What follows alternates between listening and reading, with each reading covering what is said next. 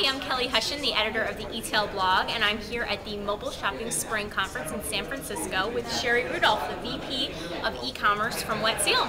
Hi, how are you today? I'm good. Thanks for having me. Yeah, thank you so much for being here. Are you guys local? We're not. We're based in Southern California. Oh, great. South of Los Okay. Angeles. Well, Yeah. thanks for coming up No here. problem, of course. Weather's been beautiful, so has. it's great. It's gorgeous. Yeah. So your colleague Alyssa is about to give some presentations. She is, And yes. I know that Wet Seal is doing a lot of really cool stuff with social media, and there's all kinds of stuff going on there. But can you just give us an overview of where you guys are at with mobile? When did you start? What are you doing? Do you have an app? Do you have a site? What are you doing there? Absolutely. So social and mobile for us go really hand in hand. And as far as the retail space goes, I think we've been sort of on the cutting edge and pretty progressive in what we're doing in both aspects of that space, so both social and mobile.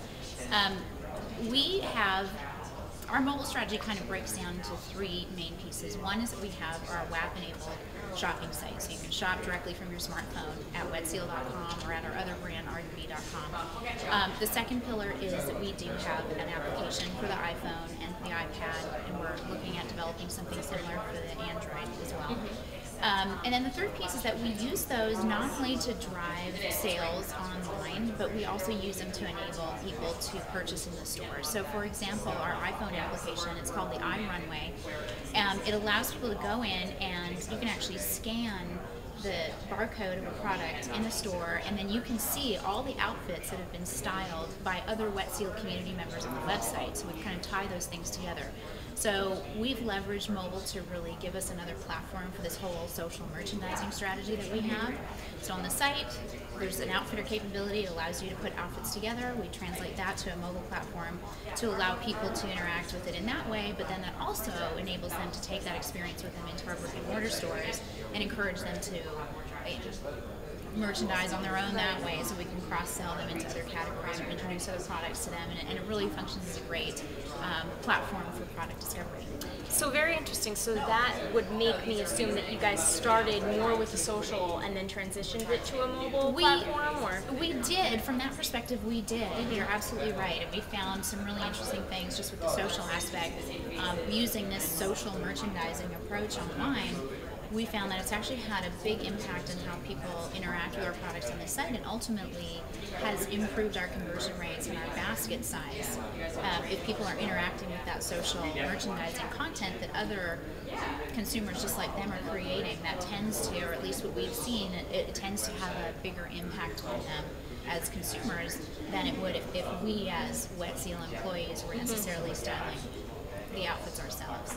So that social element has had a big impact on how we position the brand, and ultimately how it drives people through to purchase on the website and the mobile websites. So do you think that is telling when it comes to what people really want to do with mobile? Because I'm hearing a lot about deciding what your goals are with mobile. Is it really a conversion goal, or is it a goal to just get people engaged with the brand and then therefore end up increasing conversion rates? Right.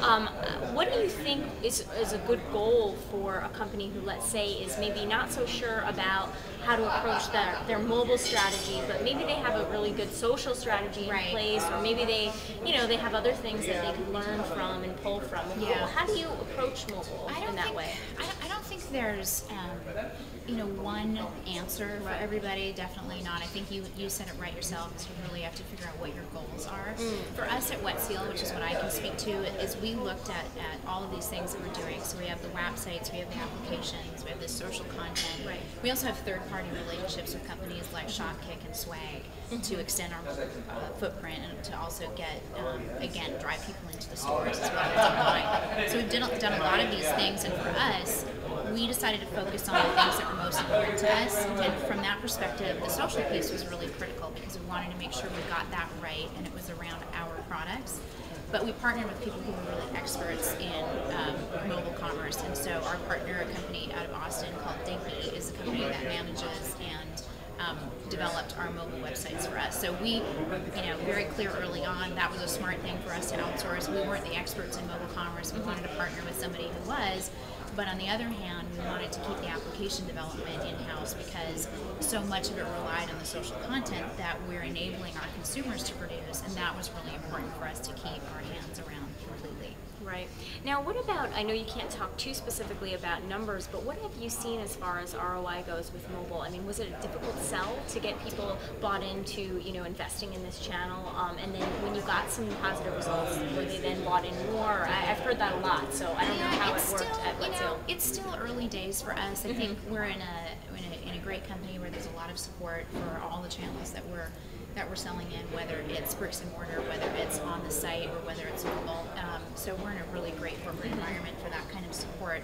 But I think it's really early days. Mobile's still a very small part of our overall, or certainly our overall sales, but even as a part of our e-commerce sales, still small, but we definitely see some growth patterns over the last 18, 24 months. And we're seeing this year producing, year over year, we're seeing growth over where we were last year for sure. And we think it's going to continue to be a really important part of the mix. For us at Wet Seal, depending on which brand you're talking about, Wet Seal is a very teen-focused brand. R&B focuses on women sort of 20 to 40. So we know that our girls and our women are really relying heavily on their mobile devices to make life easier for them, and that includes shopping. So we expect to see it really grow, and that's why we focus so heavily on making sure that we're where we need to be and will continue to evolve as necessary. And when, again, remind me, did you get into the mobile space? So we launched our application actually first in October 2009. Okay. And then we followed it in 2010 with the mobile sites. So it was a little bit, maybe the opposite of what you would intuitively expect. We launched the application first, which was not e-commerce enabled. Okay. But it now drives to the websites for both brands. Interesting. Yeah. And as someone who started, you got a pretty good leg up. Some people are still not even there yet. Sure, right. Could you offer, what would you say are some of the maybe 2 or 3 top tips to starting out at, a mobile platform? What would you say are maybe the challenges or the things to keep in mind to keep going? I think the biggest one, like I said, was you need to determine where you want to really focus your resources. And we made a decision really early on that this was something that we needed to outsource. And we went to a partner that's really an expert in the space. So I think it really does come back to that initial discussion of what are your goals and what you're really trying to achieve, and where are your capabilities versus the capabilities that another party could potentially bring to you. And then the other piece of it, I think, is really just be ready to experiment. It's a cycle of test and invest, right? You just don't know. None of us know yet what this is all going to turn out to be. We just all know that there's a lot of really great opportunity. But you have to continue to test, and you have to have the appetite and the tolerance, I think, for a little bit of ambiguity and not really knowing what some of the results are going to be, because this channel is still pretty immature, pretty young. Yeah. And last question, what do you think is in the future for mobile? I mean, I know that's such a general question, but do you think that people will start focusing more on experiential stuff in mobile, or do you think people will start to, be more confident about the mobile channel as its own standalone? I'm hearing a lot of people say that, companies are approaching it as if, how can we make it like the PC experience? Right. And some people are saying, well, we don't want it to why do does that. it need to do that? Why does it need to do that? So what do you think is the next wave of developments? Oh gosh, if I knew that, I'd be down having meetings with the VCs on Sand Hill Road in Menlo Park. But I think there's a couple things. Growth for sure. Definitely going to see the continued growth. I think the latest statistics around smartphone adoption are something like, at least a third population of smartphones, and that will just continue to grow. And as we get better with the technology, and we get better with what those applications are, that they're actually relevant and useful for people, those adoption curves will just continue to accelerate. So I think, no matter what, we're going to see some really incredible growth, and I think we'll see some really innovative things coming across the mobile platform. I mean, we already are, and I don't know what they're all going to be, but I think we'll continue to see a lot of innovation on that platform, and not only the mobile platform, but tablets as well. A lot of opportunity on the tablet side, which we sort of group into mobile as a whole. And for us, and I think for a lot of retailers, what it's going to have to be is really looking at this as an intersection between social and mobile, and then ultimately local, especially if you have a bricks and mortar chain that complements your online. business. Right, so it's really bringing all those channels together, and you can't operate in a silo in any one of them. Yeah, absolutely. Right, absolutely.